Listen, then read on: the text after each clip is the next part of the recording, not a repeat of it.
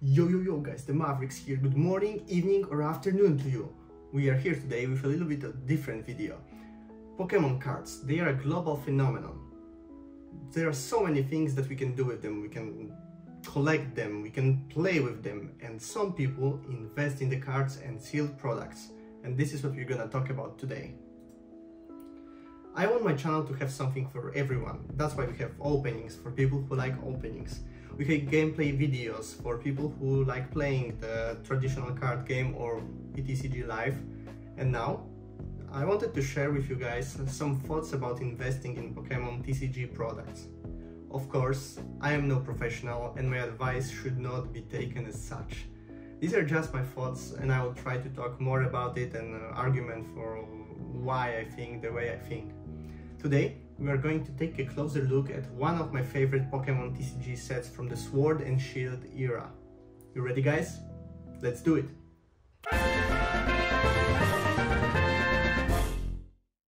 And voila! Huge mess appears. Today we're gonna talk about Crown Zenith, as you can probably guess.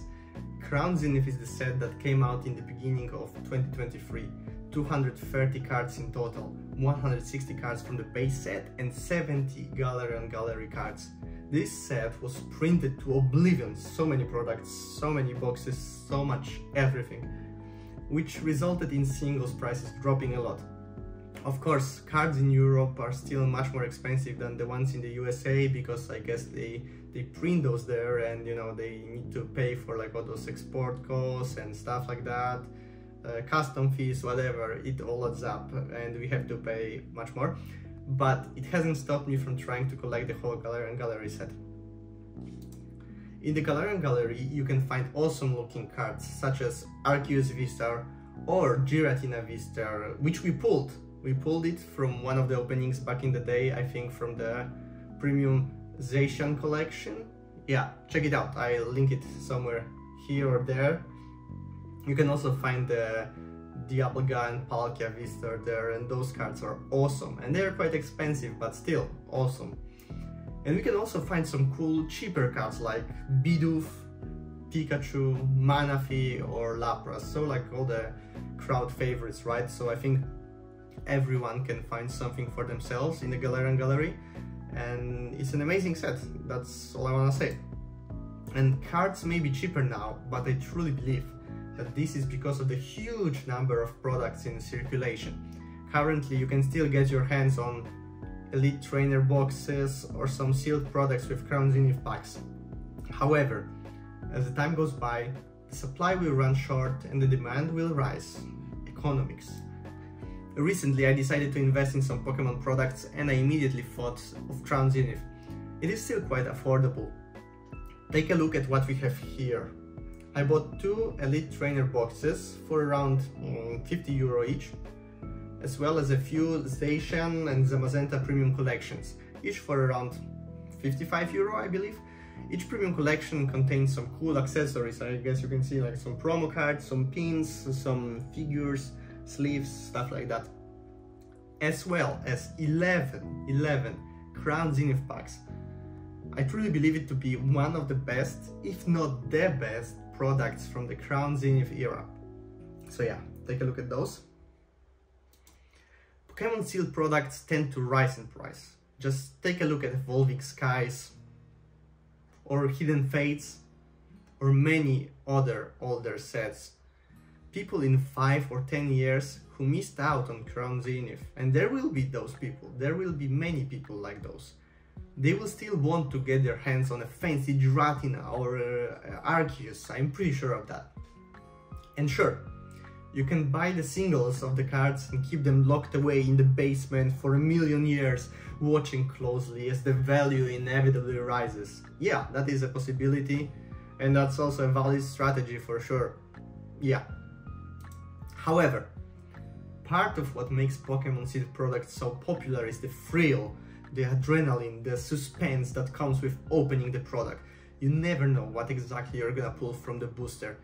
Perhaps you will get a super expensive card that is worth 20 times more than the booster and you'll be overjoyed, you'll be screaming and you know, amazing.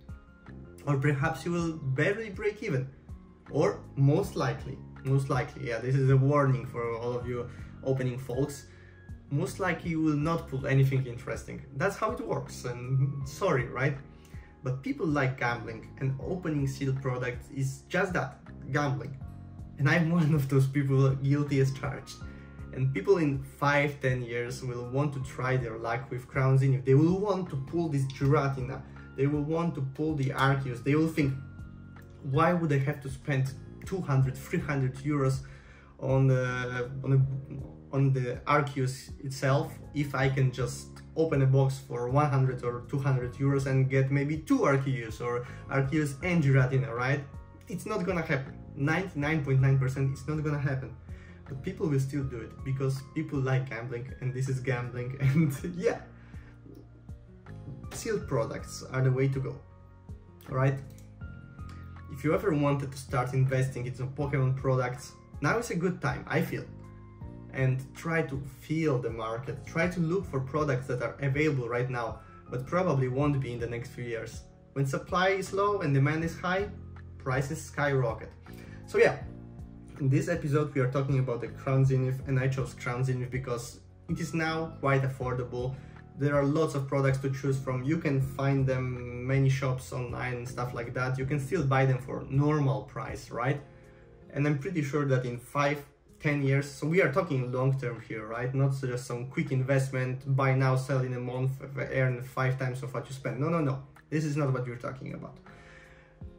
I want you to think about long-term stuff. Just, you know, buy those products, lock them in the basement. Of course, like safely lock it in the basement so it doesn't get damaged.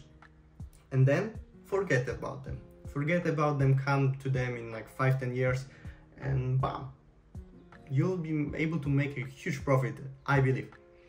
So yeah, these are all just my personal thoughts, and no, of course I'm not an investor, not a professional investor, right? So yeah, so here it is, guys and gals, the first episode of the Cheaper Now, Later Wow series. And I totally just came up with that name right now, and I must say it's pretty dope, or maybe it isn't, I don't know, let me know what you think. What do you think about this kind of video, guys? Do you think Crown Zenith will rise in popularity eventually, or will it just crash down, no one will like it, no one will ever buy it and stuff like that? Which products do you buy as an investment? If you invest, let me know. I know you guys like watching me open things, so there is like a little announcement here. Next week we'll open one of those Zacian or Zamazenta premium collections. Last time we had pretty great luck with those. So yeah, we are still missing a few cards from the Galarian Gallery, so perhaps we can get lucky. Yeah, make sure to like, subscribe and comment. Thanks for watching, and see you next time. Peace!